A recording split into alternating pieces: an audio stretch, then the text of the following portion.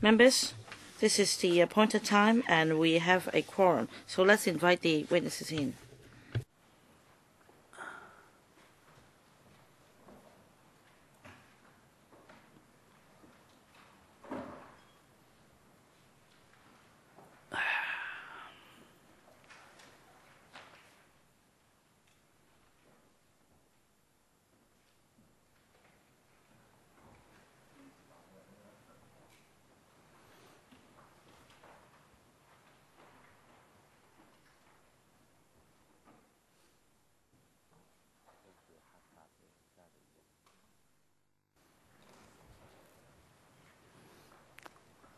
Good morning, Secretary. Well, I won't go through the names of your team one by one. Today, the committee will look into Audit Report number 64, Chapter 2, Operation of the Government Flying Service. And our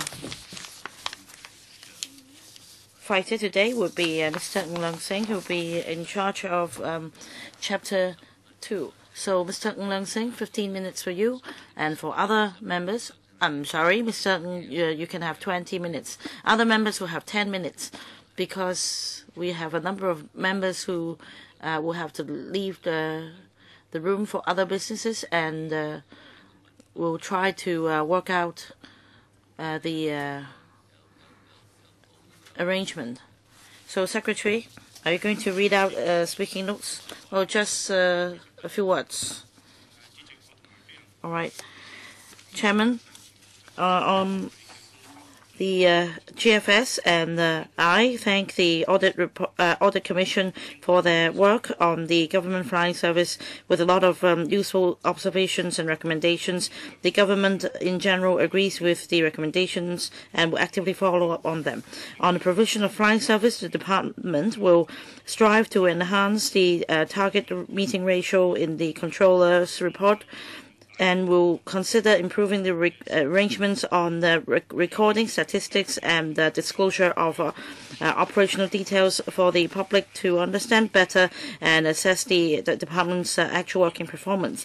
On the management of aircrew members, the GFS will consider how, within existing manpower resources, to better manage the manning levels and manpower deployment to meet increasing servicing needs.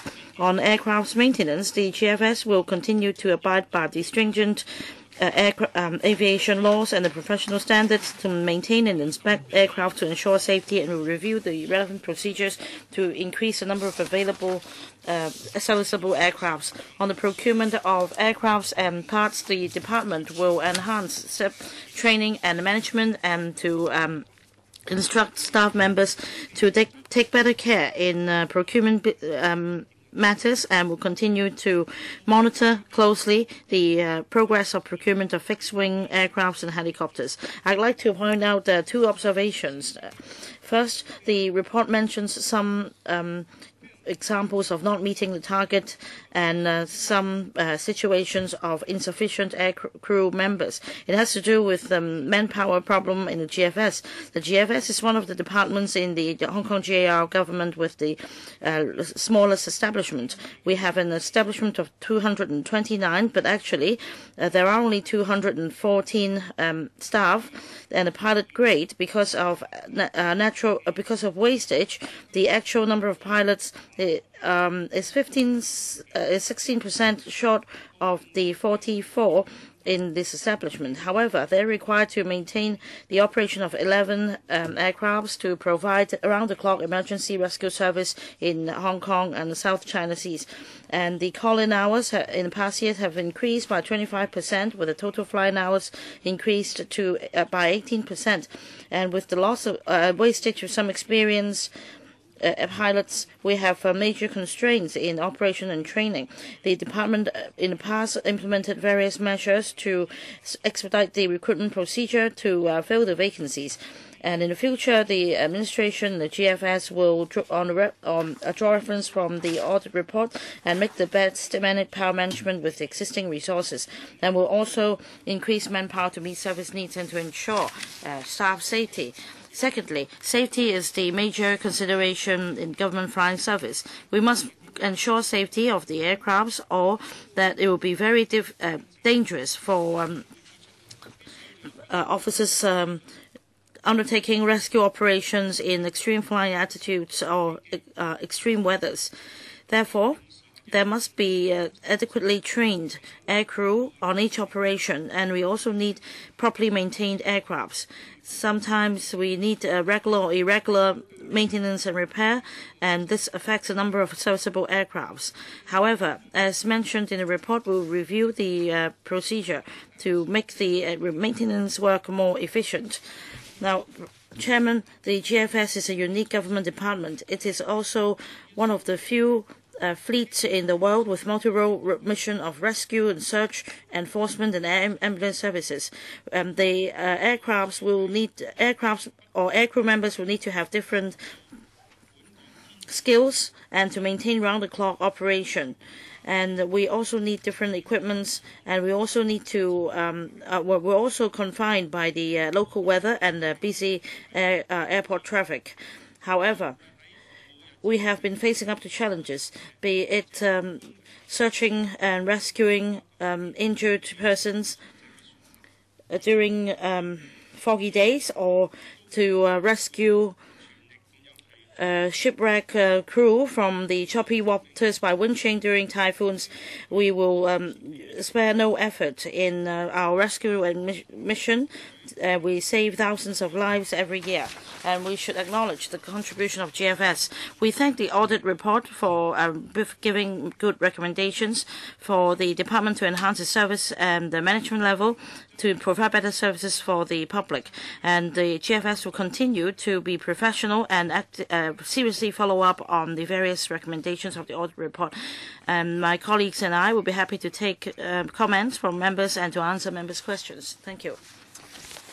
Thank you, Secretary. Well, if necessary, the Secretary speaking note is Gen 2, R64 to Gen 2. So, Secretary and your team, we have received 3 letters from the unions. So, I believe the papers have been tabled, and they have made certain recommendations on establishment, which is related to this report. So we have accepted their submissions. They will be filed, and my colleagues will be asking questions on these submissions as well. Mr. Ng, please, your turn. All right, thank you, Chairman, and I welcome you to the hearing of the Public Accounts Committee. And thank you for helping us in giving evidence. And just now, Chairman mentioned several submissions made by unions and associations. This also helps us in taking evidence. Now, this is Chapter 2 of the audit report, Operation of the Government Flying Service. I'd like to say a few words on this chapter first. This chapter is on the government flying service, which was established in 1993 under GFS Ordinance Cap 322 to provide services including supporting the government and to provide round-the-clock flying services to the public in a safe, efficient, and cost-effective manner. And I emphasize round-the-clock flying services.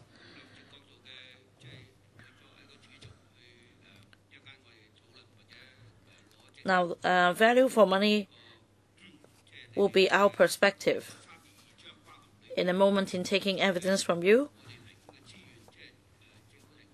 on your work under Cap 322 in relation to resources and your service. Now, the report shows that the GFS has done a lot of work, and on the whole, safety standards are met.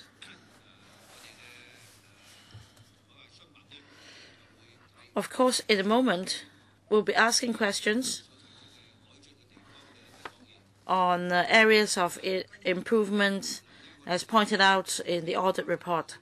As mentioned, we see that your services include air ambulance, search and rescue, firefighting, and you also have quantifiable targets. And I will be taking evidence from you on this area first.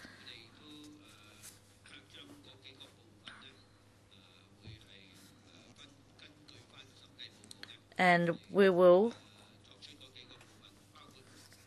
divide our questioning session into different parts according to the audit report. That is provision of flying service, management of aircrew, procurement of aircrafts and spare parts, so on and so forth. We'll be asking questions respectively on these areas. So let's start with the first part. That is part 2 of Chapter 2, Provision of Flying Services. I'd like to ask a question here. Now, in Part 2, Para 2.2,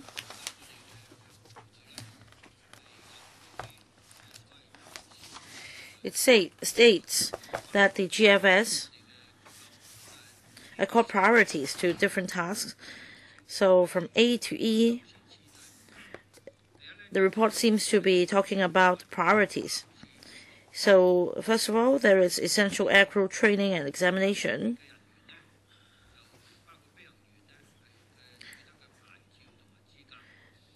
To acquire or maintain aircrew categories, flight crew licenses and qualifications. The second one is air tests.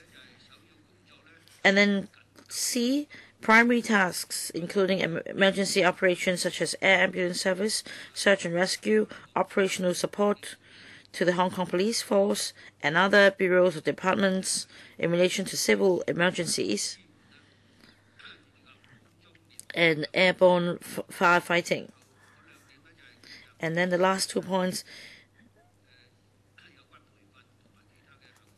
basic pilot training, recruitment, and lastly, GFS resources when not required by the primary task, how secondary tasks should be performed by the GFS with the resources. So I'd like to know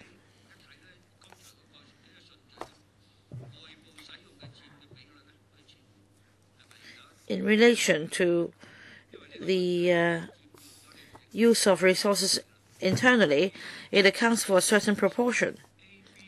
So internal use takes up a certain proportion of resources. From A to B, aircrew training and air tests, they account for a certain percentage. Is there a guideline on this percentage? And will it cause an impact on the service efficiency and on meeting performance targets on this allocation of resources? And I have another question. For the controller, in according priorities, does he have this decision-making power? And on what basis does he make decisions? And what are the criteria? And the controller may not take part in these tasks round the clock, and will the power be delegated to other officers? And is there such a mechanism of power delegation? Say if the controller is not in the office, how will the A and B be dealt with? Well, Secretary, if you don't mind, I will ask the controller to take the questions, but if necessary, you can supplement. Before you answer the questions, I'll give you some time, if necessary, to make elucidation. If not, then please answer his questions. Thank you. Chairman, thank you, Mr. Ng Sing, for your questions. I'd like to explain about Para 2.2 from A to E. A and B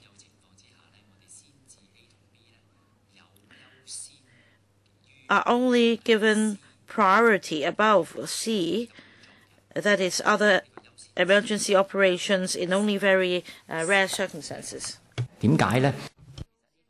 This is because for B, our major concern is that we have a limited number of pilots and aircraft which can provide service. In that case, it definitely would require our crew and our pilots and our planes to be able to operate properly before we would provide service. Operationally, however, we would definitely have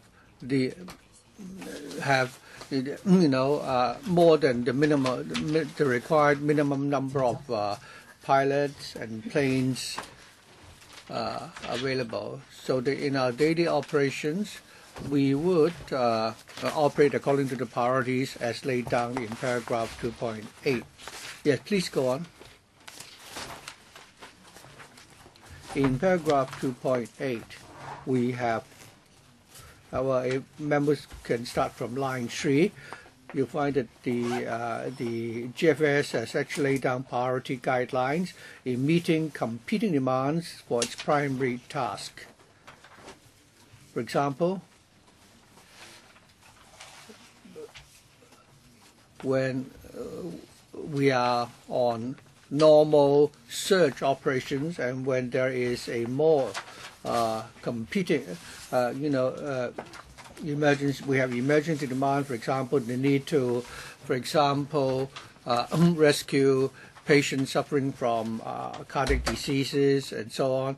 Then our planes will leave the scene of search and then go on to take on the more urgent task. So the priority guidelines, according to our operational manual, are clearly laid down. To give you one simple example, if we have planes which are on training, while at the same time we receive a call requesting us to conduct some search and rescue, then we will stop the training and go on the mission for the search and rescue. So members can therefore rest assured regarding this point. What about the second question? Well, that is, when you are not on duty, could you show us your organizational chart? Yes. Let me explain to members how we operate in reality, because it's not possible that I be on duty 24 hours around the clock. If I'm not on duty, then our operational team, I think we have the operational manager who is in charge, and for every shift during the daytime we do have an officer in charge for each shift. In the evening, the pilots on duty in the evening for the evening shift will also take up this role. So around the clock we do have senior pilots helping us with the supervisory duties. I'd like to follow up on a question on paragraph 2.3 of the report. That is, in your controller officer's report, you have actually 23 performance targets, which is a good thing. And we're told that the 23 performance targets would cover the 4 major types of primary tasks, including air ambulance service, search and rescue, law enforcement, and firefighting operations. For these 4 major types of work, each of them are equally important. But should there be many demands or many calls for service at the same time involving these 4 different types of tasks, how would you make the necessary arrangements to ensure that we can have, ensure there is satisfactory performance.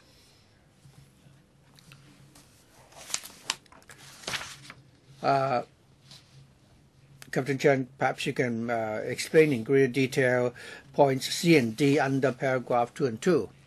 Well, Chairman, for these different tasks like search and rescue, air ambulance service, each of these tasks on itself are important, but it's difficult for us to actually compare the priorities for these 4 different tasks. So our pilots and supervisory staff on duty would first obtain detailed information from the departments requesting for assistance. Then our pilots will analyze such information carefully to see which request is more important, and then internally we would work out the priorities. Well, in that case, you do have, perhaps I could say that you need to be very flexible, and you may not have rigid guidelines defining which particular request for service would have higher priorities. I would now like to go to paragraph 2.4. Of the 11,175 call-outs, very often you may receive more than one call-out at the same time. And you've explained to us just now how you deal with those scenarios. But in paragraph 2.4, we understand that 23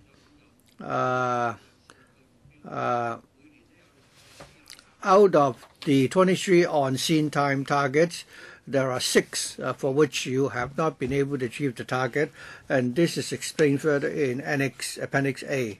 For 5 consecutive hours, you've not achieved the targets, the on-scene time targets. So I'd like to ask whether you have a criterion to define the on-scene time targets.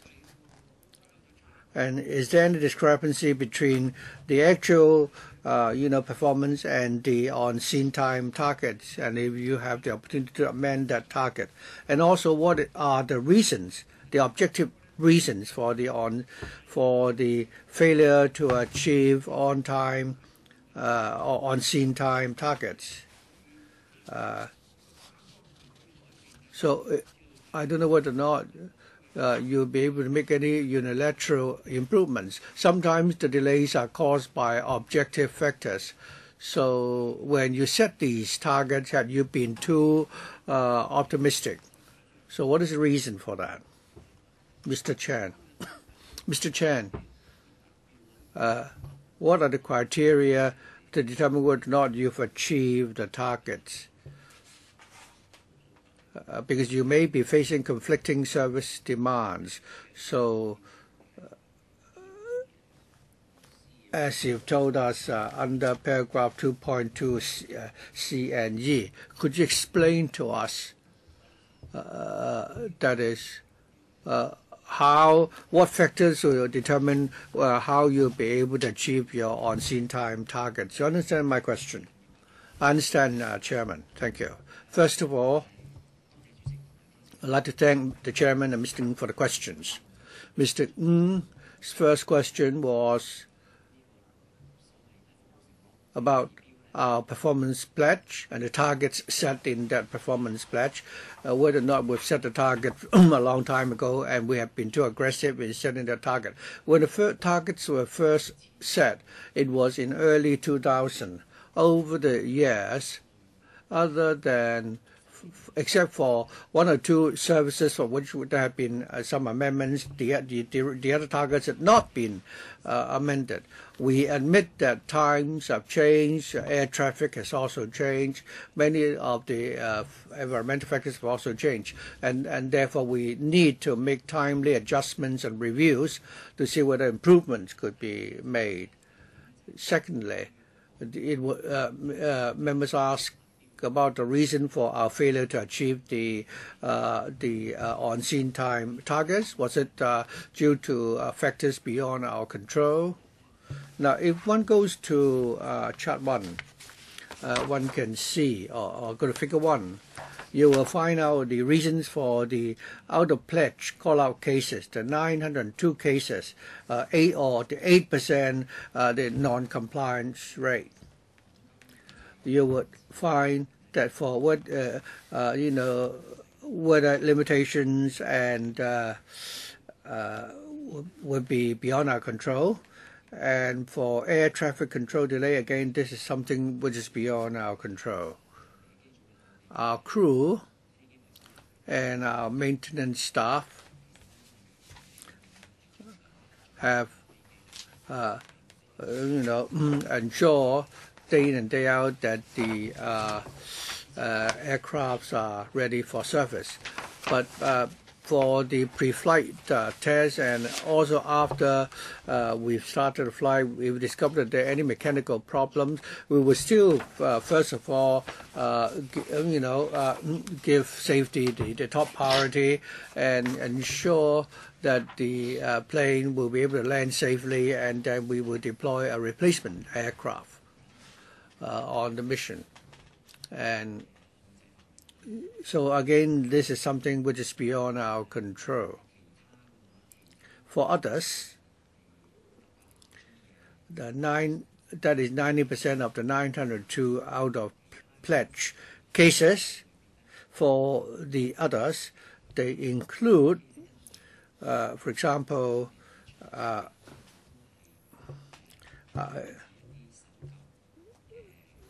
due to the fact that we have rescue equipment on our planes, and if these planes are called to assist in a firefighting operation, we will need to remove such equipment and then remove the benches, the seats, and the equipment before we can send the plane on a firefighting rescue. So the plane will need to be equipped differently when it goes on a firefighting mission.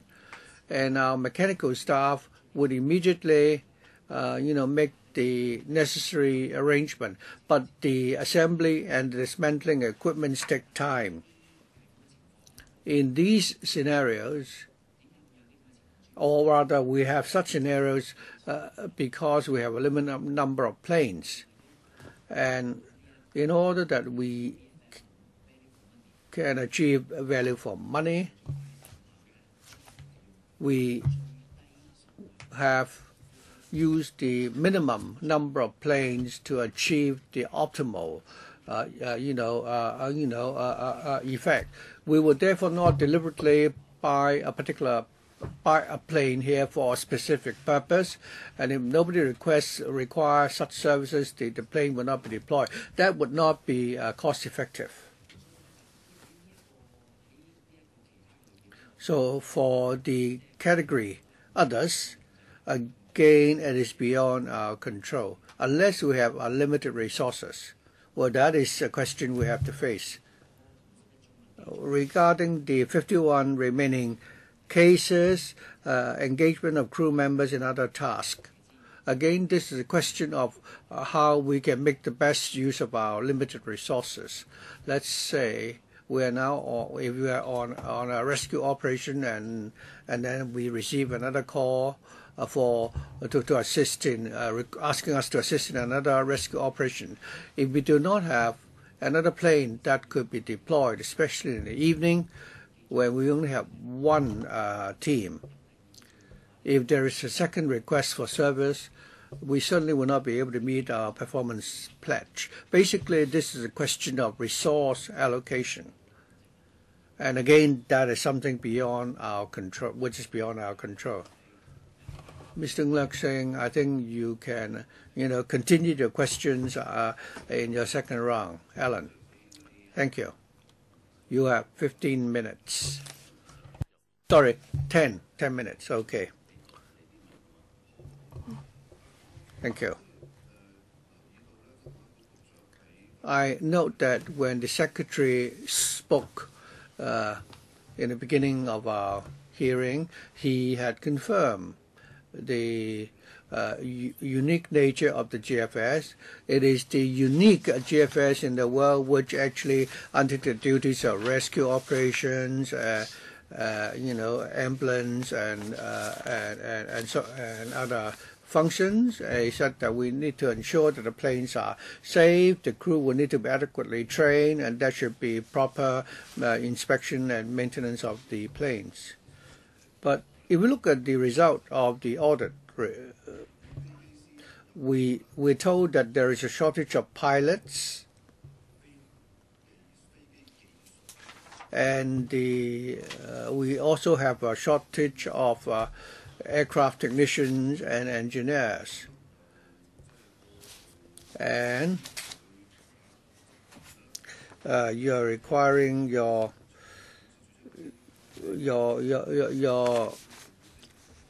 captains to work more than the scheduled hours.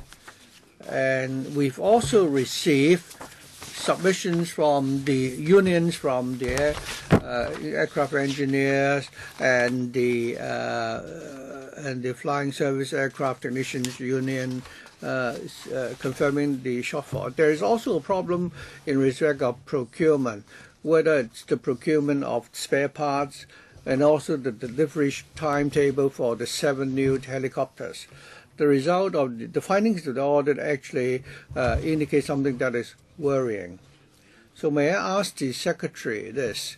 In 2003, on the 27th of May 2013, you've met with the security panel. In June of the same year, when you obtained funding from the FC, you had told this council or explained to us, answer the question regarding the 7 helicopters and also staff deployment. So given that we now have the result of the audit, could the Secretary tell this committee how you intend to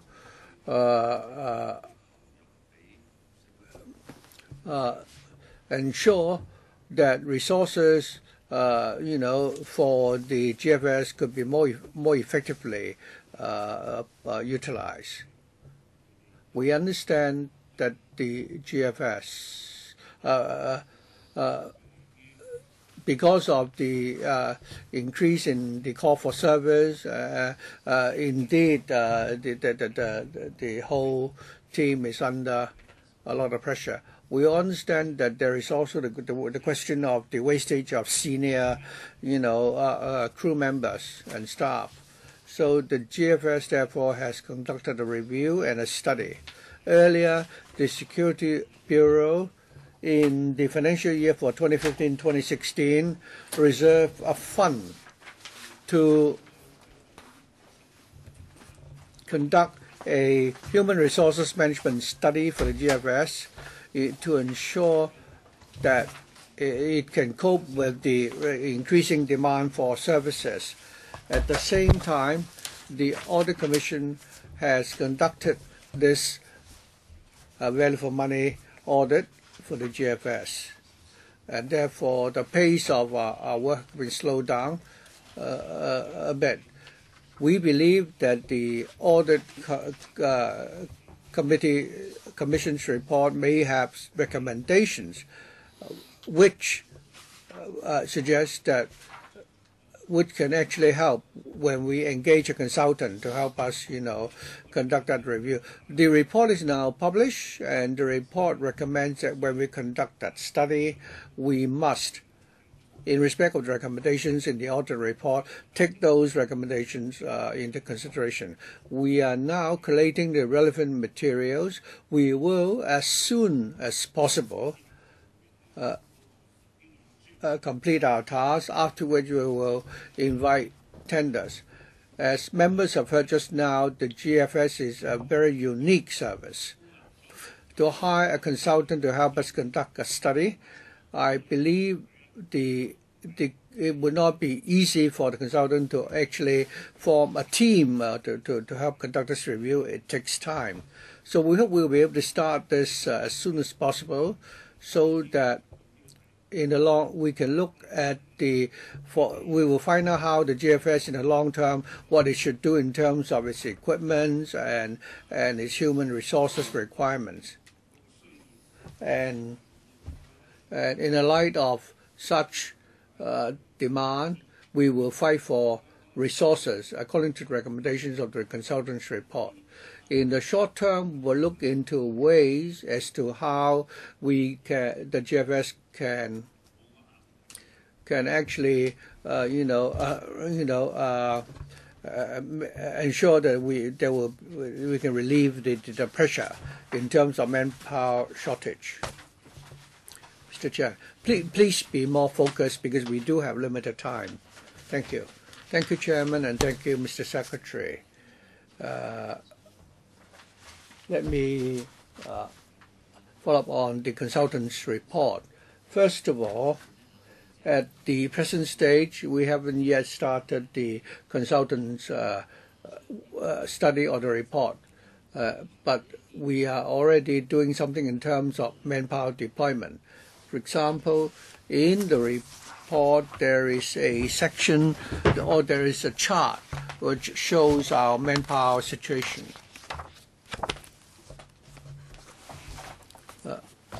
In part 3, there is we're looking at table 8.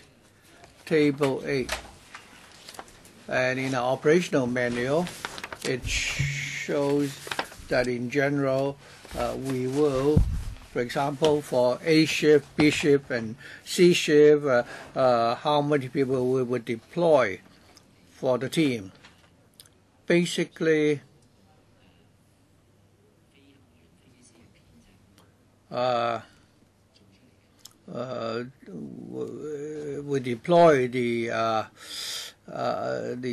staff according to the pool of pilots we have. 講講咧，係呢個飛機師工會咧。The Aircraft Captains Union just sent in a letter,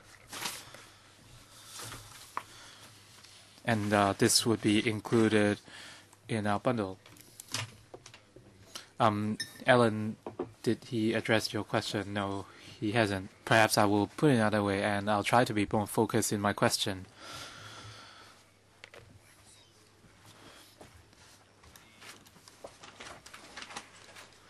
On the maintenance of aircraft, the situation is a little bit tense.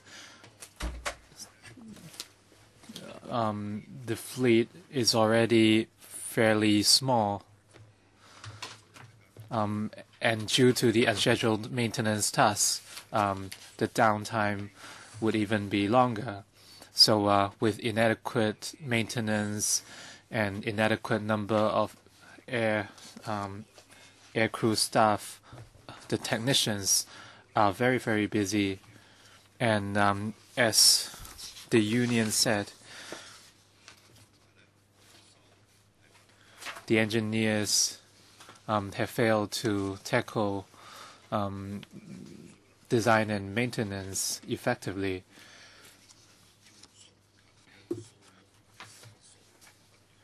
Every year, the number of call-out hours have increased, and this has placed stress on the aircraft through wear and tear. And you have seen constant manpower lost, and a lot of engineers and technicians have left. So this is a vicious cycle. So before the consultancy study is published, what are you going to do with it? I'd like to know what you think. Is there anything you can do in the short term, because we cannot allow the situation to go any longer? Thank you very much, Chairman.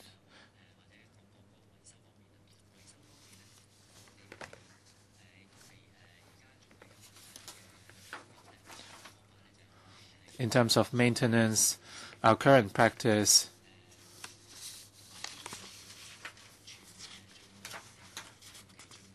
is to conduct everyday and periodic maintenance at the same time in order to reduce the downtime for our aircrafts. But of course, we won't be able to reduce the downtime drastically, but we would try to deal with that as much as we can. And for all sorts of aircrew members, including captains, technicians, etc., we currently adopt a flexible shift system, and during peak times, for example, Qingming Festival, and during the vulnerable days, we would deploy more staff, and during the less vulnerable days, we would cut down on the number of staff deployed, and this has proved effective in the past in terms of the number of aircrafts available during the vulnerable days or days of high fire hazard. Our engineers would prepare aircrafts for overnight operations or for fire rescue operations, and as such we can be more flexible with our deployment. And for the captain and aircrew member grades, we employed some non-civil service contract staff, some foreign staff, to help us out in the short term. Of course, this is not a long-term solution. And we hope that the consultancy study can give us more recommendations going ahead. Ellen, perhaps you can wait for the next round. Paul, you have 10 minutes as a member of the Hong Kong public. And I'd like to applaud the GFS's efforts over the years.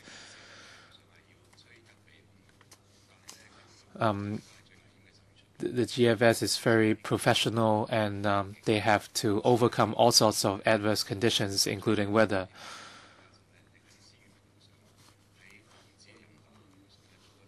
I hope through this hearing, I just hope you can make better use of your resources. And according to Cap 322 of the ordinance, the scope of service is very wide.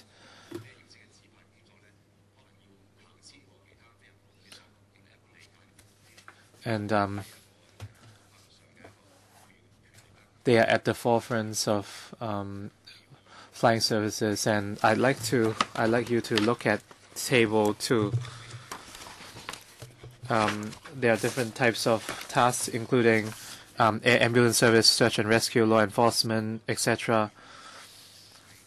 And in the fifth column, for other services for bureaus and departments, and it consists more than 40% of the total amounts of flying service provided, and it includes transportation, oil spill monitoring, etc. And when you look at 2.2 and 2.23, whether you use the Super Puma helicopters or the Dolphin helicopters, the costs were both very high, and they exceed $35,000 and $23,000 per hour. And it was taken on records that you facilitate 26 VIP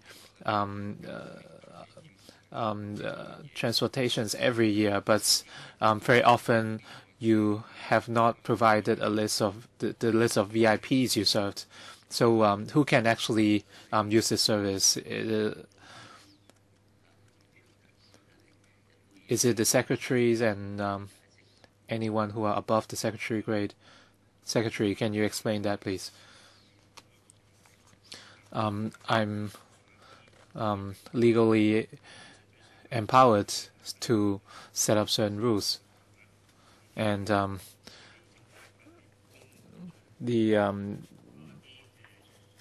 according to Cap 360 of the general regulations, certain individuals can request for service from the government flying service, and I also authorize the controller of GFS to have such discretion, and anyone applying for such service must give their reasons, and the controller would vet the application. Apart from non-emergency services, there's a crucial factor or requirement. The tasks we list out under C must take priority, and during when we have vacant aircrafts, they would be considered. So they certainly won't be afforded the same priority as our main tasks. I'd like to talk about the cost effectiveness.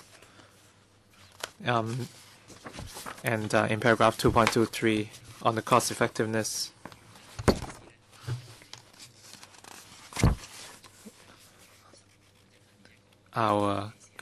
it takes about 10 years to fully train a pilot,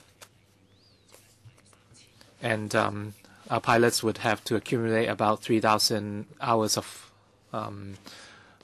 flight time or flying time, and they would provide different types of services for the public.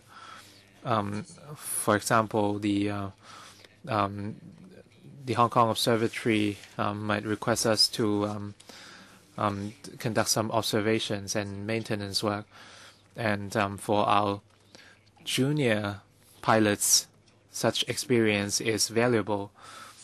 And without the 1,038 hours of flying experience,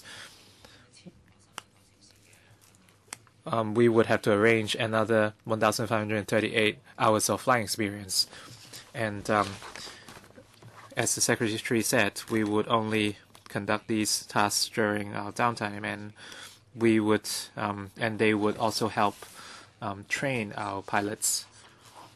We spend a lot of hours training our pilots every year. When you look at the notes, and every year the training hours come to more than 1,500 hours, or 2,600 hours rather, and they serve as a kind of training for our pilots. So in my opinion, this is most efficient and effective from the government's perspective. You only have about $370 million of budget every year. And of course, we understand that there's a need to train our pilots, but at the same time, the government has promoted the user pays principle. Apart from meeting training needs, departments that require your help would have to pay themselves. Have you considered this approach? As I understand, the government has something known as a trading fund. I think the report by the Director of Audit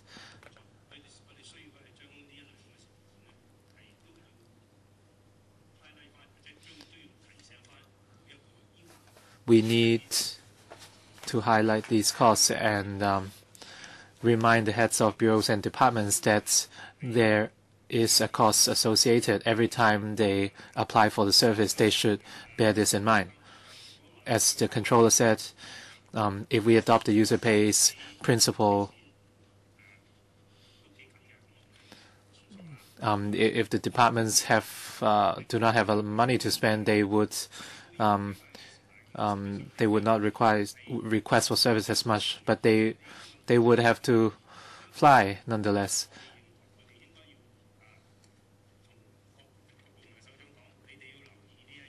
Of course, we would remind the heads of the bureaus and departments that they should bear this in mind. But at the same time, we want to make the best use of resources, Paul.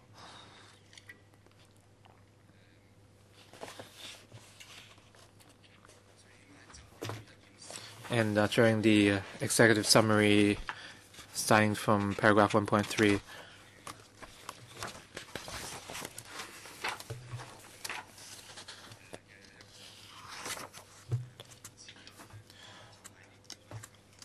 and a set of guidelines was published in 1995. And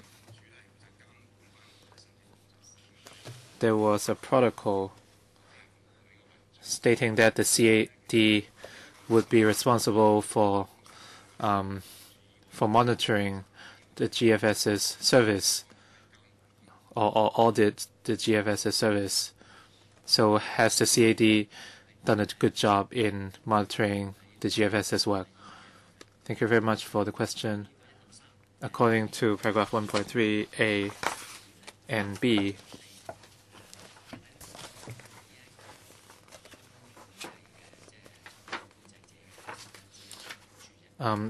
the Civil Aviation Department is the only air controlling body in Hong Kong, and every year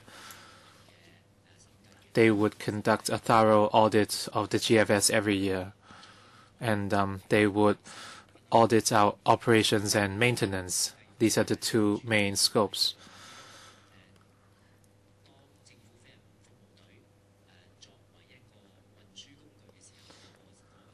They would mainly audit the GFS as a transportation service provider.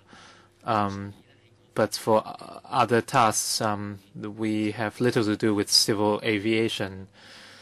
And we would invite military bodies from other countries every year to conduct thorough audits. So we would have annual or periodic audits by experts. Mr. Gary Chen, 10 minutes, please. Again, I applaud the GFS's efforts over the years, especially rescue operations and their assistance to law enforcement work.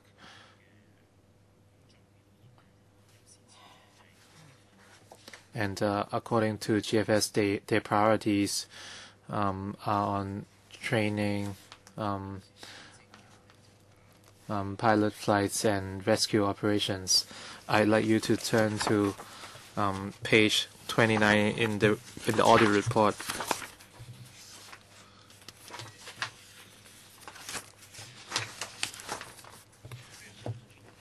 And note 14. I think we can all see that the GFS is undermanned.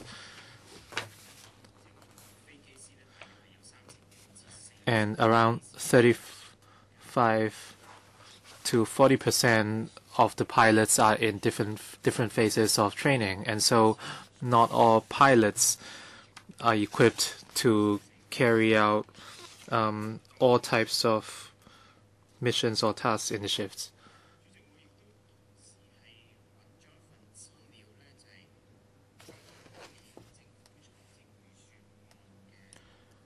And under head 166 of this year's budget, and in 2013 to 14,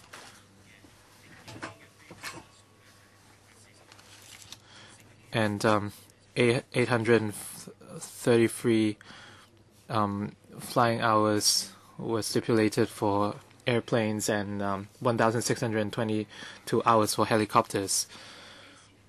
So training is very important, but if we have 35 to 40% of our pilots in training, would the ratio be too high? And as I mentioned, in 2013 to 14, the government spends 2,600 flying hours for training, and the total cost is $12.8 million. And two fixed-wing planes have spent 60% of their time in training. And would they since the percentage is so high, would their service quality be compromised? Can you explain the significance of your training efforts? Can you explain why there's a need for this constant training? Thank you, Chairman. Well, pilot training for our service is very different from the pilot training for civil aviation, because as you can imagine, for a flight from Hong Kong to Japan, after taking off, when it reaches an altitude of 35 to 40,000 feet, it takes about 5 hours before the plane lands. However, for our operation, well, taking fixed-wing aircrafts, for example, we may need to undertake a search and rescue operation during typhoon weather. And you may recall, when there is a typhoon in Hong Kong, on TV, on radio, you would hear the announcement that the civil aviation flights would be suspended after 3 p.m., for example. However, it is only at this time that our pilots begins to be on standby, and if necessary, the pilots would be called out for missions or operations, and they may be flying in low altitudes for search and rescue operation, namely 300 to 500 meters, and our feet, whereas for civil aviation, the altitudes are 35,000 to 40,000 feet. And that means we're flying very close to the sea surface, and in this inclement weather, and we also need to locate survivors and inform helicopters to rescue them. And when the whole operation is completed, we will need to fly back to Hong Kong, because Hong Kong is our primary destination. Only when the weather is too bad would we consider other locations. So the operation is very different, and as a result, we have a different requirement for our pilot. So this explains why we need so much training. We need to ensure that each and every operation of ours is 200% safe, including aircraft maintenance. Well, you may ask why we have so many hours of downtime for maintenance, because we need to ensure that our aircrafts are 200% safe. Because our aircrafts were deployed in times when the civil aviation aircrafts have been suspended. Well, please allow Captain to continue first. Thank you, Mr. Chen. Another point I'd like to respond to is that in 2013, we have a high number of hours for fixed-wing aircraft training. In 2013, we recruited new cadet pilots, new pilots as well as cadet pilots who just completed training. Before that, several experienced pilots left the grade, and we had the round of recruitment. So at that time, we actually stepped up training. A follow-up question, Chairman, for the government, whether they have ways to reduce the proportion of hours spent on training, because as you mentioned, you procured the 2 training aircrafts for training pilots. But as mentioned in the audit report, you did not really use the training aircrafts to train pilots, because they remain unused for so many hours. So I don't understand why, instead of using the fixed-wing crafts designated for training purpose, you use aircrafts that are supposed to be used for operations to train pilots. So if you can use the fixed-wing aircrafts J41 for training purposes, why do you still need to procure the 2 training aircrafts, pilot, a Diamond and the other one, for training? Is it because there is different training modes or different training needs? Controller. Thank you, Chairman. Thank you, Mr. Chan. Maybe I'll defer to my chief training pilot, Captain Marshall, to explain to you. Captain Marshall. Thank you. Thank you, Chairman. Firstly, I'd like to point out that the training process, both for the aeroplane pilots and for the helicopter pilots, is a very complex process. As an example, it's been mentioned earlier on that it takes up to 10 years for a captain to become fully qualified. During these 10 years, the pilots would, on the helicopter stream, would go through 16, that's 16, different courses of training. And these are incremental courses that have been carefully structured according to our training manual. During these 16 courses, some of the training is conducted on the ground and a lot of it is conducted in the air. And I hope that you can appreciate that in between the training courses, the pilots also have to go through suitable periods of consolidation. So they actually have to get operational experience on top of the training that they get. And this is why it takes, or one of the reasons it takes so long, because it's a complex process. Now, talking about the training hours and the use of the training aircraft, again, it's difficult to explain in a simple way, but the 2 fixed-wing training aircraft were procured for 2 quite different things, really. Looking back to 2006, when we purchased the small single-engine Zlin training aircraft, it was in the aftermath of Typhoon Prapiroon, which you probably remember very well. GFS was very heavily involved in that typhoon. In fact, we picked up almost 100 people with 3 helicopters and 1 fixed-wing aircraft. Looking back, the management decided that the advantage that we had at the time was that our pilots that flew that rescue mission had, in their history, they'd done some flying on a small fixed-wing aerobatically capable aircraft. But at the time, our junior aircrew didn't have that advantage. We no longer had that type of aircraft available for us. So we wanted to enhance the basic handling skills for the pilots and also give them some exposure to some difficult decision-making processes that they would encounter in such severe weather conditions. So this is why we procured the first of the single-engine aerobatic aircraft. Over the next 4 years, the environment changed. We were procuring the new jet aircraft to replace the J41, the aging aircraft, and we could see that the middle batch of junior pilots were not getting enough hours to accumulate for an airline transport pilot's license. So we looked at the procurement of the light twin-engine aircraft as a way for them to accumulate hours. Now, this aircraft is totally different from the single-engine aircraft.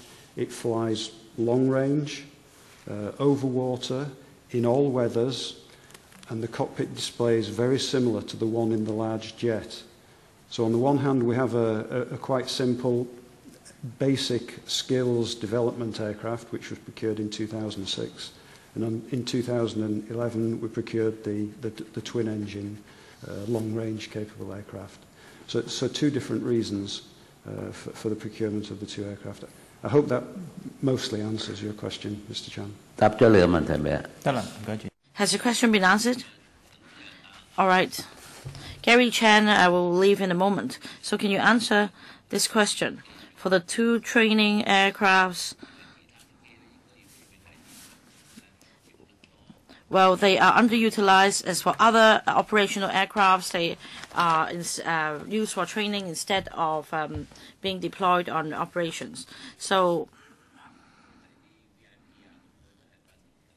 you explained that even when they take on guests on flights, it's for the purpose of training. So you explain. Or perhaps you can elaborate on Mr. Gary Chan's question. Fixed-wing aircrafts training.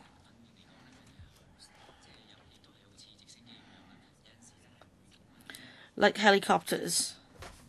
Sometimes, well, we work with government departments, other government departments. Sometimes we work alone. But I can reassure you that be it training or aerial survey or aerial photography or other missions, as soon as we receive emergency call-outs, we will end the secondary task immediately and respond to emergency call-outs. You don't have to doubt that. Kenneth. Thank you, Chairman. Well, other members already asked about manpower issue. But I'd like to know more details on the operation side. So please refer to the audit report, page 24 in the Chinese version. That is part 3. Page 29 in the English version. Kenneth, we're still on part 2. I don't have any question on part 2. So let's see if other members still have any questions on part 2 before we move on to part 3. Mr. Alan Leung is waiting for the second round, and Mr. Ng Leung Sing as well. Mr. Ng Leung Sing, any other questions on part 2? Yes, some follow-up ones. Is it my turn? Or perhaps can you allow Mr. Alan Leung to go first, because he needs to leave by 10:30. So on the provision of flying services in part 2, well, just now, I got some answers on the policies of the GFS. Now, something about the operation. For example, in 2.28 of the audit report on recording passenger information,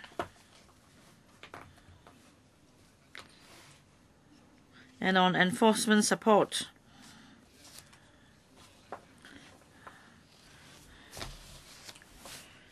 We believe the GFS has contributed significantly in enforcement operations. So in point A or B of 2.28 A1, maintaining proper records of all passengers carried on such flights. I have a technical question.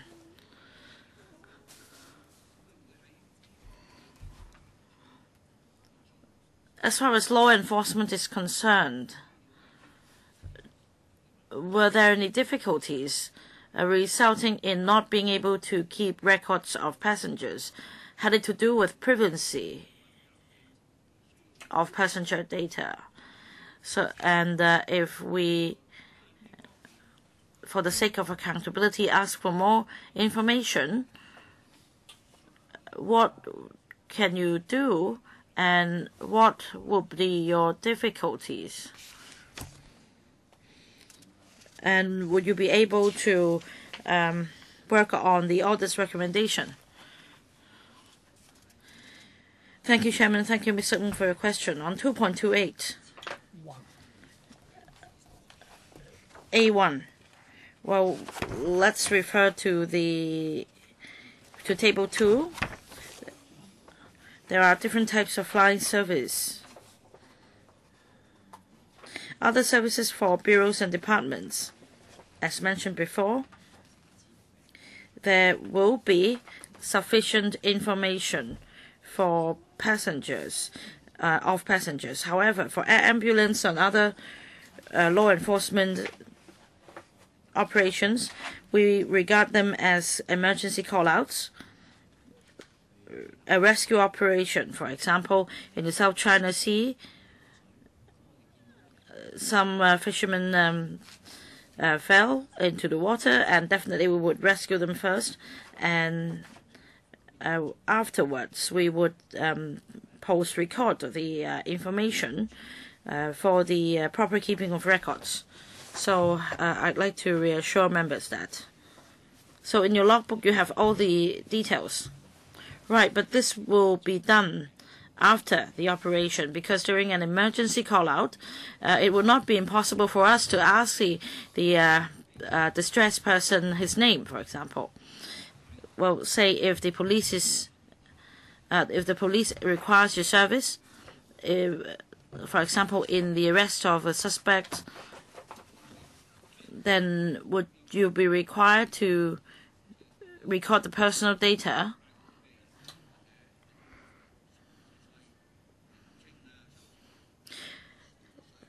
of the suspect, his name, the name, the gender, and the age,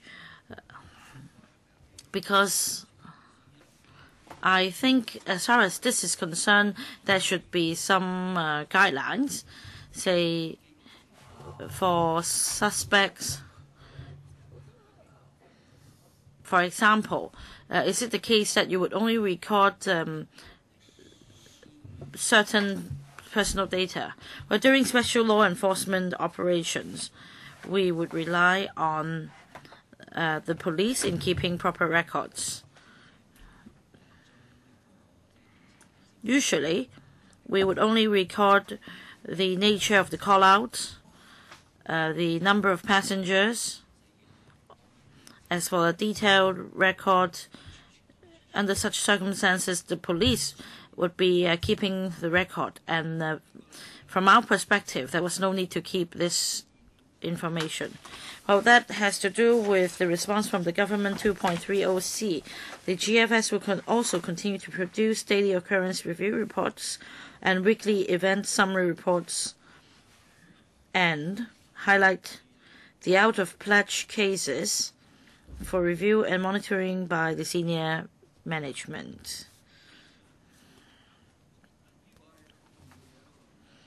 So this is important because it's a performance-related matter. Is it transparent enough? Can anyone monitor that? I think this is important. And from the response from the government to the audit, I'm happy to see this undertaking. And that the monitoring mechanism is now more intact. However, there must be a reasonable scope as far as the daily occurrence is concerned. For us to look at whether the task prioritization is reasonable or the utilization of resources is reasonable. So, anything to add as far as the operation is concerned? And by using the word highlight here, would you say that the highlight would be sufficient for monitoring by senior management? Because in the report it's been mentioned that some guests, passengers' information are not recorded. Thank you, Chairman. As mentioned in 2.30C, the GFS will continue to produce daily occurrence review reports and weekly event summary reports. And the review will be conducted by experienced and senior management.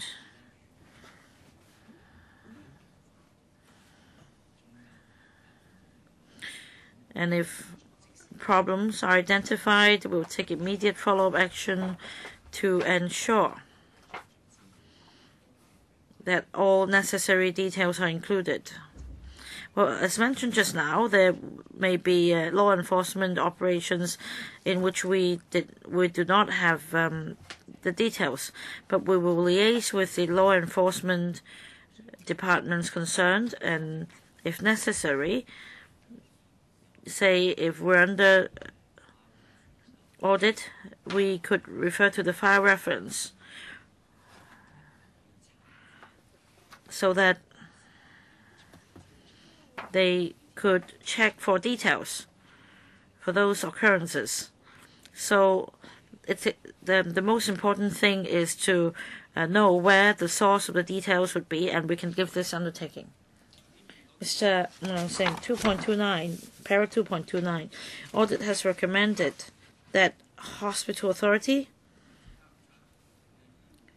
should closely monitor the implementation of and compliance with the updated casualty evacuation guidelines by its medical staff to see if further enhancement is necessary.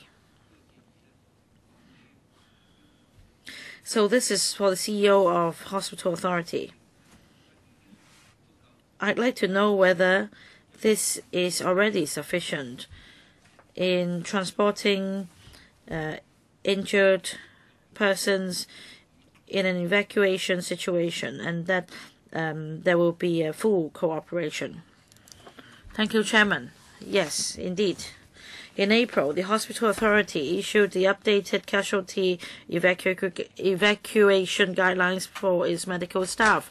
As far as our daily operation is concerned, we note that there have been more cases for Type B air ambulance service for the transportation of injured persons.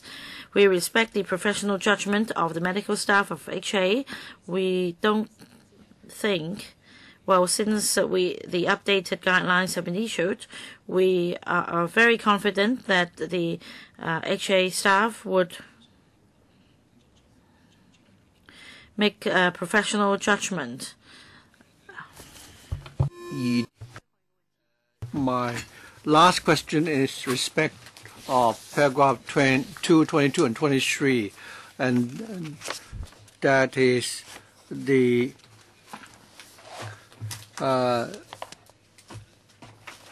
annual figures, and also you proactively disclose the service you provide to departments and the cost involved. I think Paul also referred to this earlier. There are two figures here. First of all, for EC 155 is $23,800 per hour, and for the Super Puma is $35,000 per hour. For these two disclosures, do you think this arrangement is sufficient?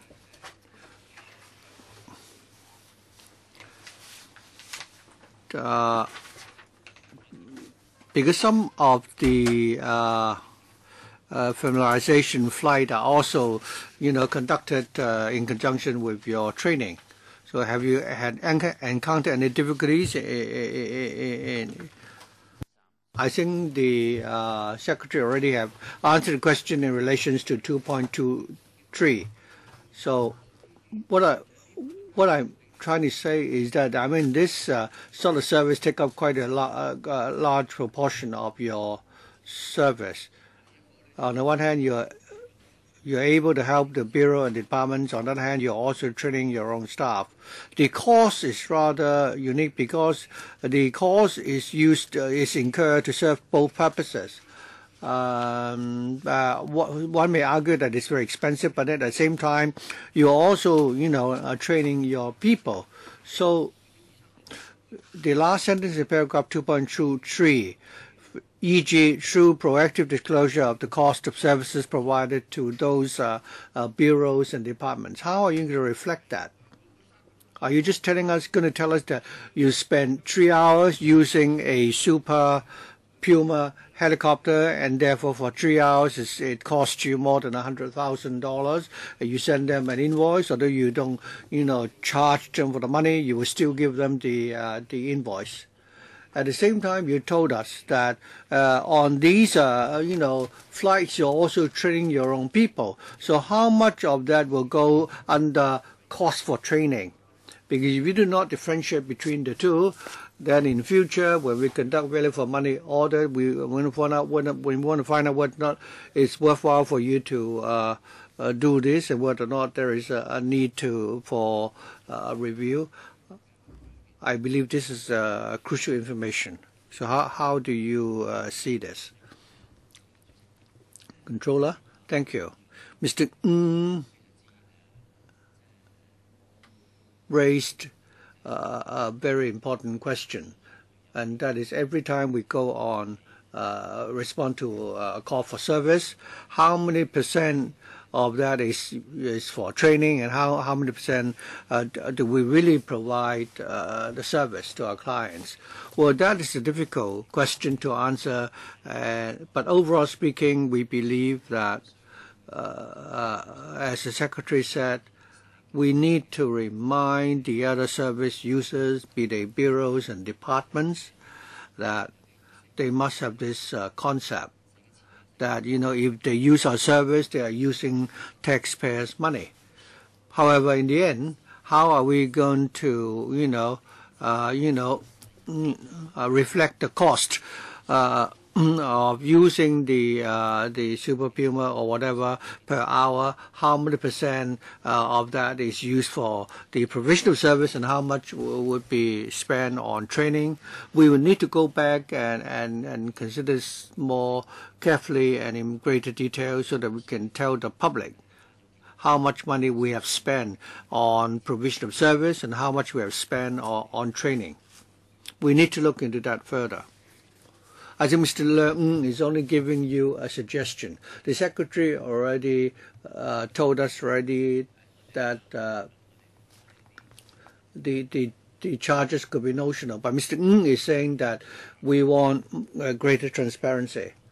And secondly, now that you see that with the letters from the unions, you would notice that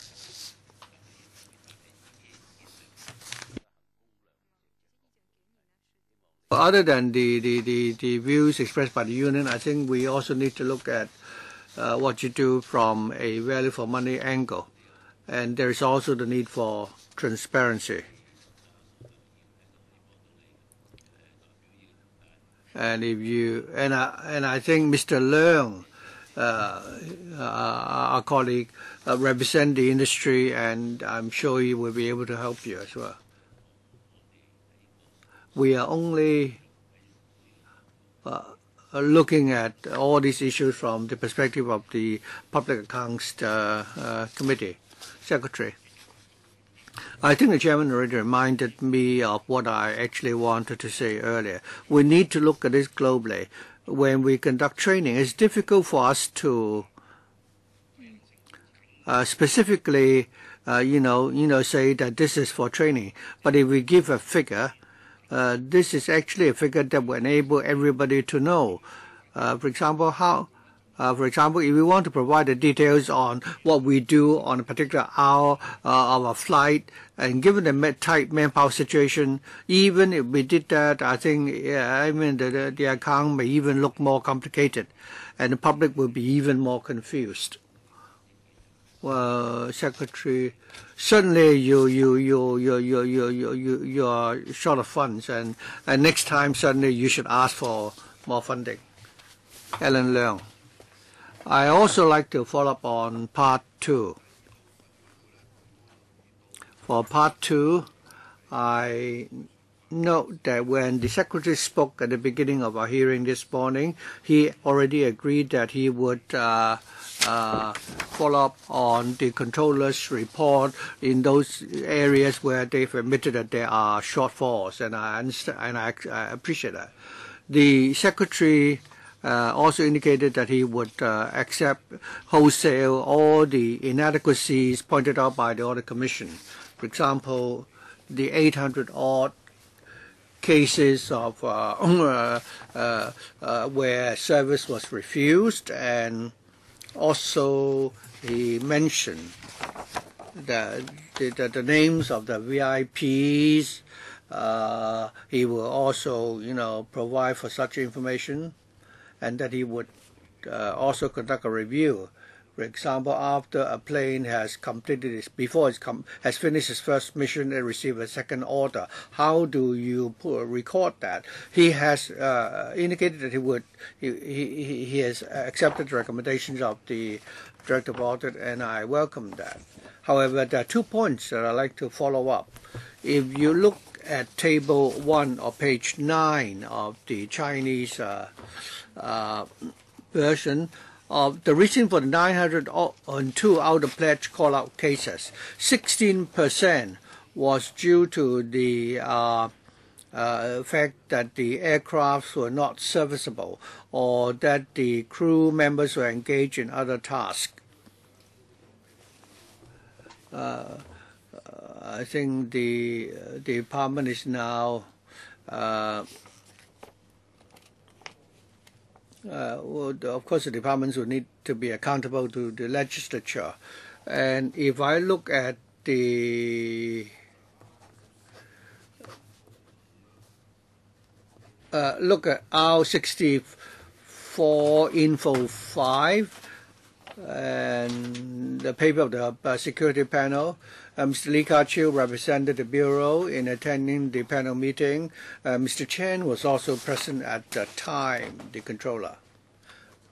At that time, they explained to the panel that they needed to acquire 7 helicopters and the relevant equipment for the GFS.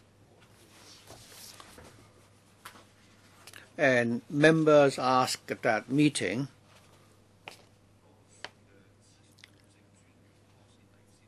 that indicated that Mr. Timothy Tong, when he became the PAS for the Security Bureau, he had actually asked the GFS to provide a helicopter for parachuting a public figure. The Deputy Secretary for Security at the time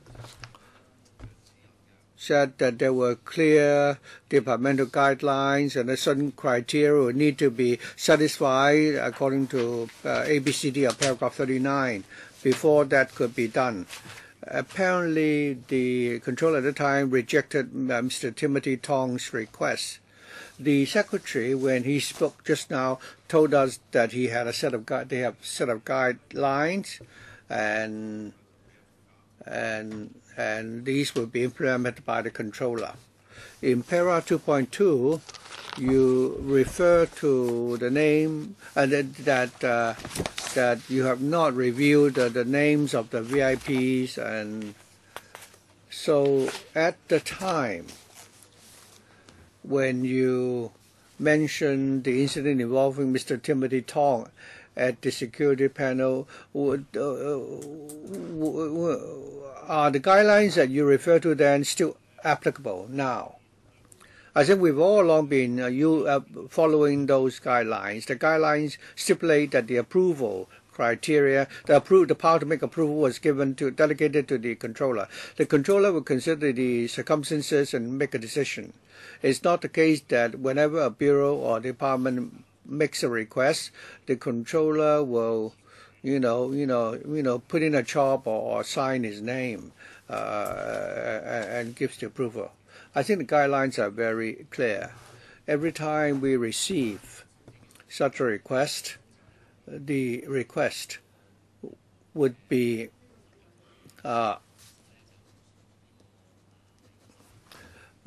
handled by a directorate staff who has been delegated the authority. For the GFS, of course, it's not possible that I would follow up on each and every applications. I have therefore delegated the authority to my frontline colleagues who would then look at the purpose of the request and the name list of the VIPs to be carried. And if everything was clear, when the VIPs, board our planes, we will check their IDs once again. So the procedure we adopt will be similar to that of an airline company. And in the whole process, it is regrettable, of course, that in the past we have had some cases where the information relating to the VIPs being carried were not very clear. But there had not been not many of such cases. The information is handled manually by our frontline staff, and perhaps it was due to the errors made by the frontline staff. So therefore, we now have a daily and weekly review of all the cases, and all applications from different departments and bureaus, we will conduct an overall review, and I'm sure the incidents members referred to earlier on will not happen again. I understand that the controller's answer is that the result of the audit, as suggested in para 2.2, that there had not been records of the VIPs being carried. It was not deliberately, hidden by the GFS, as in the case of involving Timothy Tong at the time. Is that correct? Yes, it wasn't deliberate. You told us that your procedure is similar to those of a typical commercial airline company. If you have a name list, how is it possible that you don't have the names?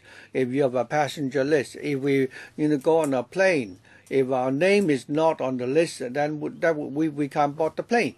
So I think it's difficult for that scenario to arise. In response to Ms. Leung's question, you said you definitely would have a list. If that's the case, why do we still have the last point under para 2.2? Is it because somebody requested that the names of the guests not be included on the record? And other than the incident involving Timothy Tong, had there been other cases where the Audit Commission could not find out the names of the guests, the VIPs who were carried? You say you have the guidelines in place, and could you explain further? Thank you. According to our understanding, on this particular case, we did have the names of the VIPs being carried, but it wasn't in full, it was in abbreviated form.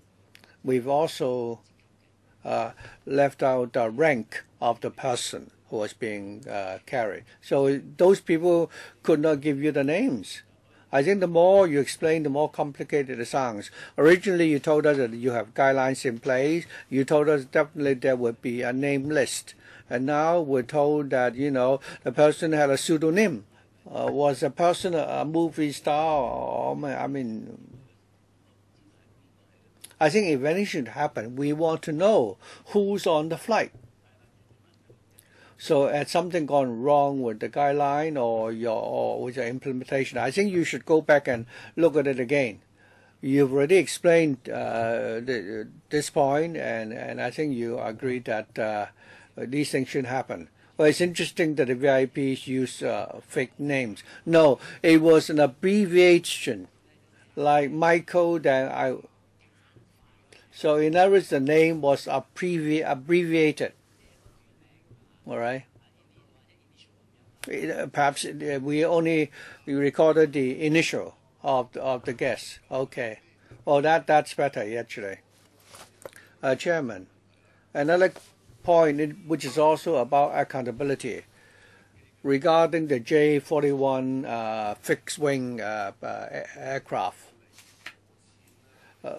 In 2009, on June the 12th, you went to the FC. The FC approved $776 million. That's in R64 Info 6. We were told that the J-41 fixed-wing aircraft and that all the spare parts for the aircraft would be depleted by 2013, and that those planes would break down at any time. That's why you need to switch to the jet planes. And when we come to page 9 of the same paper, it is envisaged that the new planes will be commissioned in March 2013. We're now in May 2015. There have been a delay of more than 2 years. And if you look at the paper, it's rather shocking that we're told that the fixed-wing aircrafts I think because of the inclement weather, the structural integrity of those planes would be affected. As a result, the parts would be damaged quickly, and from 2013 onwards, you are not able to procure the spare parts. We don't have the jet planes yet. J-41 is still in service, so is that really a serious problem? Shouldn't the controlling officer give us an answer? Mr. Chan, we hope that you can give us an accurate answer, not like the one that the CAD had given us when they bought the air traffic controlling system. Thank you. Let me answer the question regarding why the J41 has continued to be in service for 2 years. Originally, we said that there would be serious problems by 2013, 2014. When we came to LegCo at the time, we did indicate that there would be problems for us to procure spare parts. In the last few years, we have more and more of this model, being decommissioned, so we have more supply of spare parts in the second-hand market. As a result, when we try to buy spare parts, we're under less pressure. Or that is our estimate. We can only say that after we've placed the order, how long will we have a response? And over the last few years, apparently we've seen that there has been some improvements. Of course, the production of this model has stopped, and we also are not sure that we will continue to be able to order the spare parts in the long run. The other question is, how can we ensure that these planes can still continue to fly safely? And this is actually thanks to the good efforts of our technical crew who had worked hard to ensure the safety of our planes. And I hope members can rest assured that they will still be able to provide the service safely. Alan, anything else? So why was there a delay for the new jet plane? The original commissioning date was March 2013. I also have a question for you, Controller. During the AutoTrack system, the procurement of the AutoTrack system by the CAD, we asked them how much they spent because we have to be fair to everyone. Can you explain how much money you had to spend because of the 2-year delay?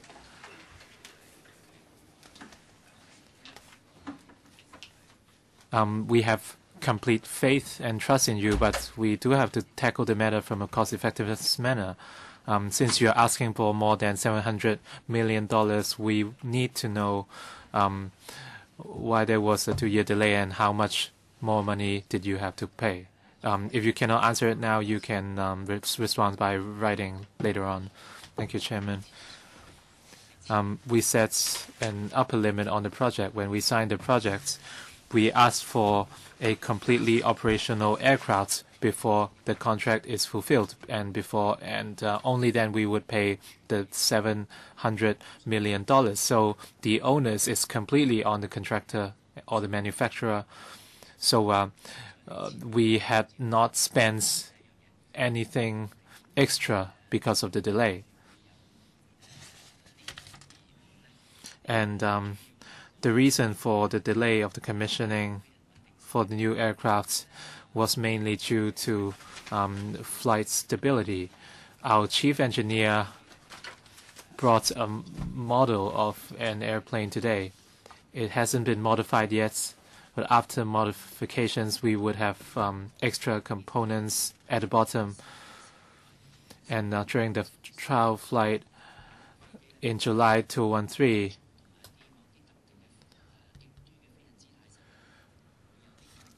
we found that the aircraft body was unstable during certain flight conditions. For instance, when flying at low altitudes and low speed. The manufacturer was from Canada, and the manufacturer was Bombardier. They are the third biggest aircraft manufacturer in the world. So we identified such problems, and we were notified immediately. And we've been following up on this project all along since awarding the contract. And by July 2013, and we were actually 3 to 4 weeks ahead of time. But after this aircraft stability issue was identified, the entire project was stalled, and the manufacturer introduced a lot of improvements, And under the aircraft body,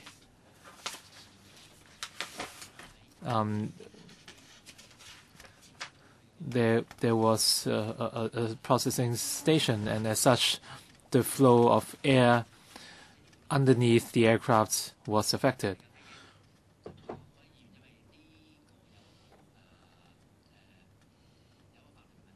Apologies, because of legal considerations, we cannot share a copy of these photographs with you. I think we're fine. This is the old station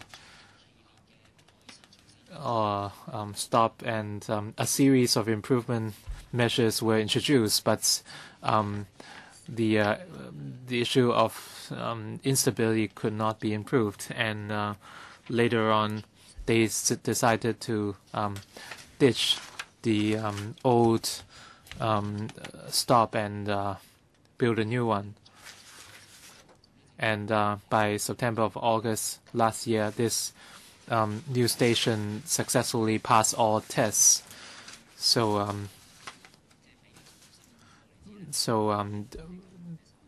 the manufacturer was able to promise a new commissioning day of 2015, because the main issue with aerodynamics has been tackled. Ellen, perhaps I will give you more time. It's good for us to know more about the technical situation.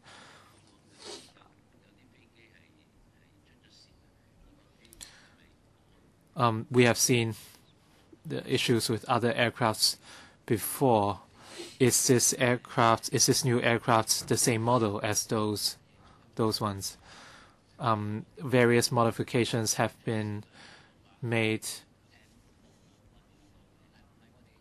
Is this the same Bombardier model as the problematic ones in the past?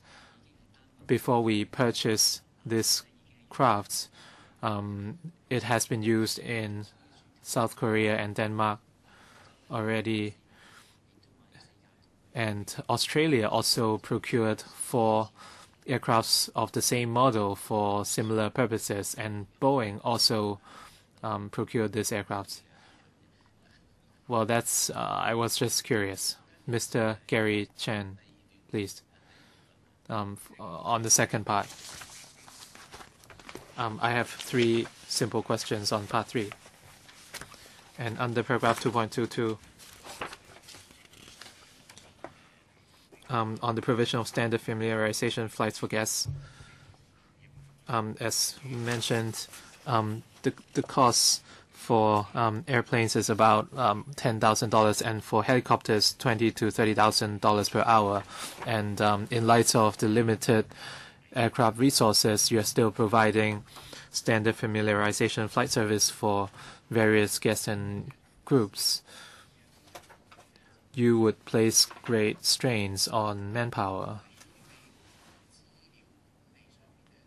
And in terms of data management, you agreed with the improvement measures suggested by the Audit Commission.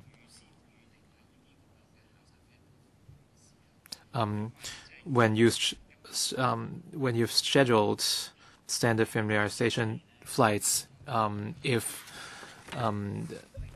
contingencies or emergencies arise, how are you going to do with it? You mentioned that a set of internal guidelines have been issued to various departments to prevent abuse. But if you when you look at information from the last 5 years, the number of call-out requests from other departments have increased by almost 10%. So would you conduct periodic reviews to see which departments or bureaus have made the most number of requests, and would you vet whether or not their requests for call-outs are reasonable? With a lack of monitoring, then the guidelines would be rendered useless. Controller, please.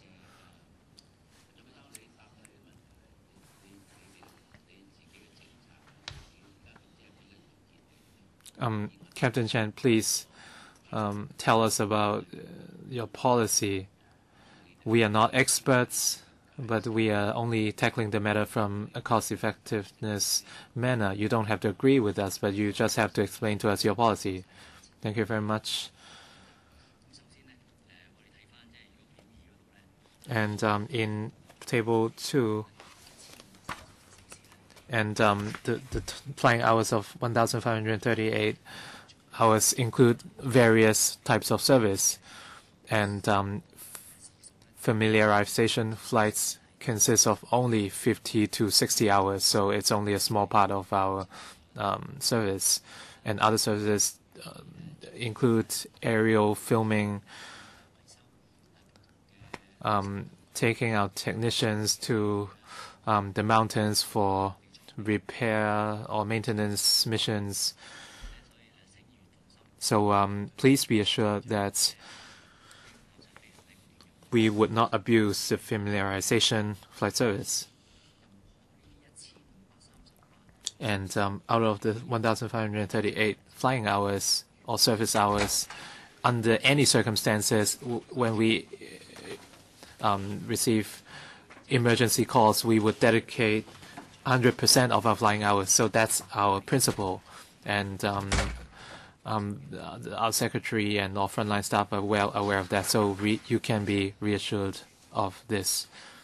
I agree with the controller, but when you look at case 3, this case is exactly what I was trying to say.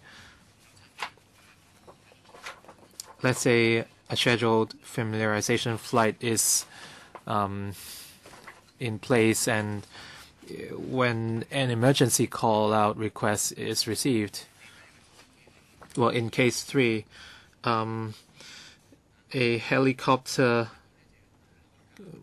can be deployed, but yet they couldn't be deployed. They have to wait for another helicopter to come back before the rescue mission can be carried out. So this is really a contradiction to your principle. Can you explain why this is the case?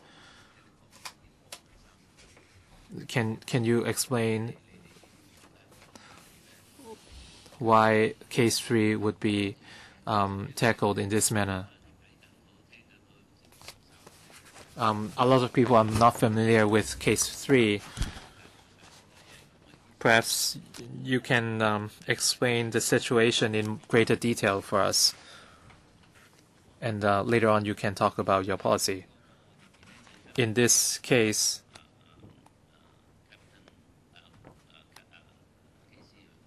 would you like the pilot to explain the case? Yes, I think I can do it. The background of the case is that different aircrafts and services and crew members are involved. So basically we have 2 helicopters in operation at that moment, and helicopters A and B are in operation, and A has just returned, and the pilot from helicopter A was not deployed in the emergency call-out request, and we had to wait for the second helicopter to come back, and after a turnover by the pilots, he was deployed to handle the call-out. So this is really the situation in a gist. Were there any limitations in flying hours, or were there any manpower shortage? So perhaps you can explain to us in this manner. Please be concise.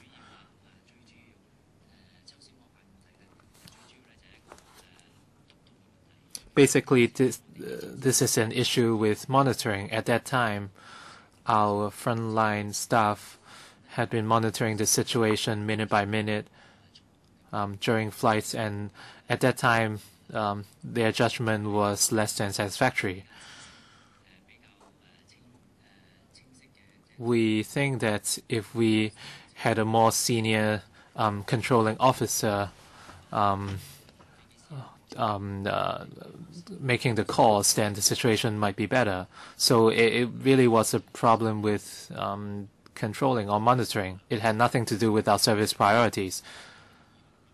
And under paragraph 2.26, between 2010 and 2014, there was a significant increase in air ambulance service call-outs, mainly due to the increase in number of cases for Cheung and Lantau Island. These days, we have more and more people visiting Tai O and Cheung. So with the constant population rise, we will certainly see more air ambulance service call-outs. And with limited resources, you might not be able to deal with the demand. Have you reflected the situation to relevant departments like the FEHD to ask for more rescue facilities in those islands in order to alleviate your burden? Have you notified Dr. Going Man on the situation? There's a hospital in North Lantau Island, but from Tai O to the Lantau Hospital, it takes an hour by driving. Secretary, we would certainly take Mr. Chan's comment on board and we'll think about it. With commissioning of the North Lantau Hospital, they are able to provide emergency care, but in some cases, we have to provide service. Our helicopters have to go there. With population growth, there certainly would be higher demand. I think this is obvious.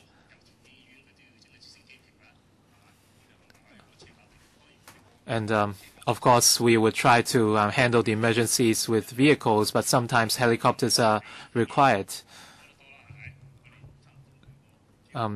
We have lots of A&E centers, and I think it really depends on the situation, and our frontline staff would make the judgment in the best interest of the victim.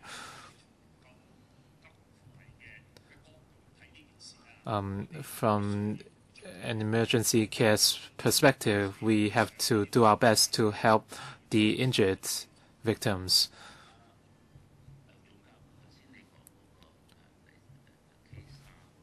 Controller, you talked about K3.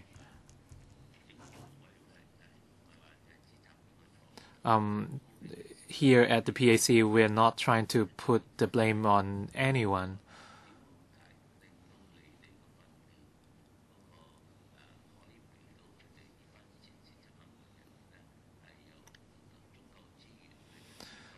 We just want to make sure that you can provide ample training for your crew to provide even better service for the public. I'm very happy that you have taken our comments on board, since we have to write a report later on.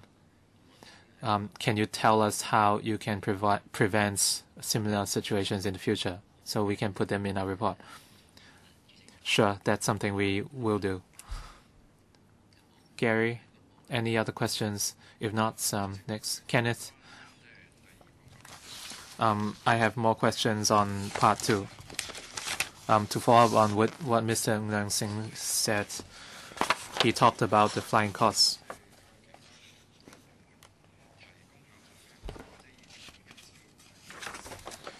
I have questions on 2.21 and 2.23.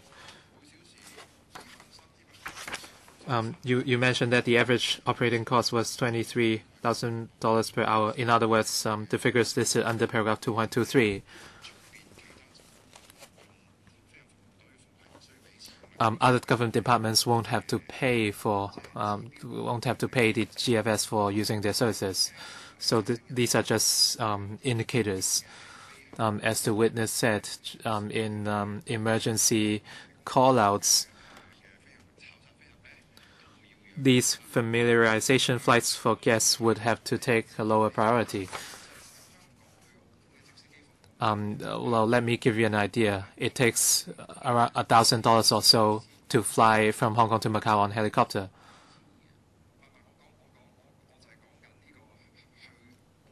I'm referring to one trip. Well, I don't think so. It takes $3,000 or $4,000.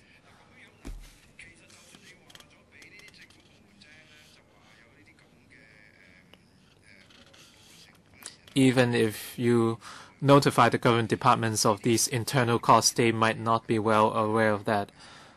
And since the familiarization flights have to take lower priority than the emergency callouts, you should really tighten up your guidelines. These familiarization trips are not essential in nature, and although you mentioned that you only offer such services in cases of public interest and with lack of other modes of transport, apart from remote areas like the outlying islands, I think it won't be necessary in other areas of Hong Kong. I don't think our VIPs would visit deserted areas in Hong Kong apart from, let's say, engineering visits. If you only try to entertain certain VIPs, I think you have to think about resources because your manpower is already very limited. And even if the departments are aware of the operating costs, they won't have to pay for it. Since they don't have to pay for it, they might try to request for services. So, even as Chairman says, for a helicopter trip per passenger, it's $4,000. Then if a helicopter is needed by a government department, they should hire one from outside, $10,000 an hour, and instead of using your service. And they need to bear the risk of cancellation. So as the other government department should consider hiring a helicopter from outside. So the first consideration is whether they have a genuine need for a helicopter or whether a vessel will do. So the Security Bureau should consider this on the level of on the interdepartmental level. Well, this is a policy issue. See if you can respond to that. I thank Dr. Leung for your comment. But I want to point out, although I'm not the expert, Mr. Chen is the expert. I can say for the figure quoted, it may be different because of our mode of operation being different from commercial crafts. A commercial helicopter is much more simpler. Say for a trip to Macau, it can take 8 passengers, and then you can just divide the cost. But passenger flight is not our main task. Our cost calculation is based on the breakdown of a lump sum for the whole GFS. So you're exactly talking about the point. For a department requiring a helicopter service, they can hire a smaller helicopter. Macau is an example, and there are other helicopter service companies in Hong Kong with much lower cost than the figures quoted. So that's one comment. As for the other point, I think I'll save most of the questions for part 3. So, Chairman, for the time being, I have no more questions on part 2. Mr. Chen?